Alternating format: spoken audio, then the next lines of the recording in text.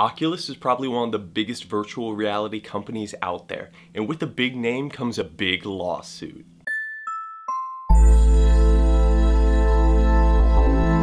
Welcome back to Interest Things. My name is Jack O'Brien. Oculus was acquired by Facebook for $2 billion way back in March of 2015. But not till recently did ZeniMax declare that the co-founder of Oculus, Paul Luckey, violated the NDA agreement when he stole trade secrets from Oculus and brought it to Facebook. This lawsuit resulted in Facebook having to pay $500 million out to ZeniMax, and Mark Zuckerberg even had to take the stand. Oculus has stated that they want to appeal the decision, but as of right now, it looks like they've lost. And while Facebook did rush to acquire Oculus, here's the real issue.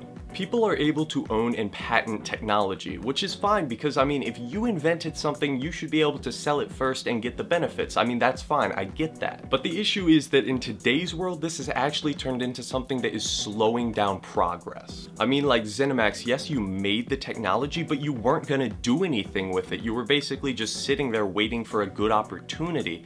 And I mean, we're in a time where we need to be making progress as fast as possible. And even things like virtual reality can have implementation in everyday life that can be significant. These patents have gotten out of hand and as a result are slowing down progress. If you made it and you're patenting it, you better try and sell it fast. Facebook might have lost $500 million in the lawsuit, but they're still looking for new ideas to make money, and the next one might just be by becoming the next Netflix. I mean, this is official. Facebook is going to be releasing a Facebook video app that will be available for Apple TV and other forms of smart TVs. Facebook is really going to have to make a big leap if they really think they can beat Netflix, but I mean, it's Facebook, so we'll just have to wait and see. In addition to Facebook wanting to beat Netflix, they also want to beat Snapchat now. Ever since Facebook acquired Instagram, they've basically been trying to make Instagram become Snapchat, but the real issue is that Snapchat is totally winning. On top of this, Snapchat has just incorporated ads, which will generate a whole lot of revenue for the company. Not to mention that the CEO of Snapchat, Evan Spiel, has gotten a $750 million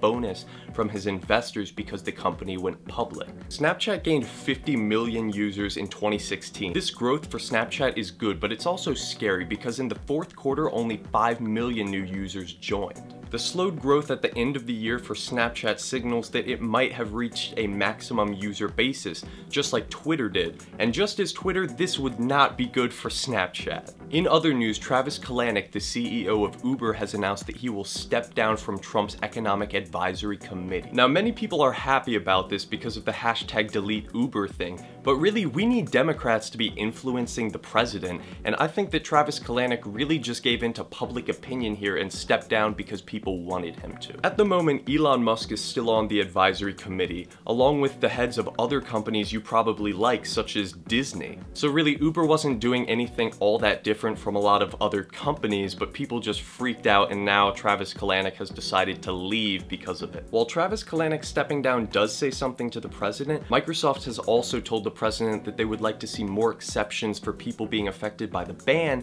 because they have people that are employees being affected by this. In addition to this announcement, Microsoft has also said that they will be moving their headquarters to downtown Detroit. The company has been considering this move for quite some time now, but now it is official. So maybe Detroit is the next Silicon Valley. And hey, I mean, I can afford that real estate.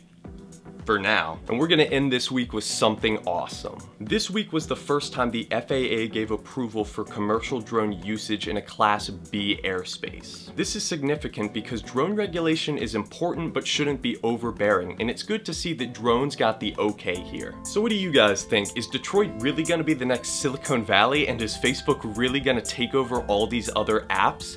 Let me know in the comments down below, and don't forget to leave a like on this video and subscribe for more. And I'll see you guys in the next one.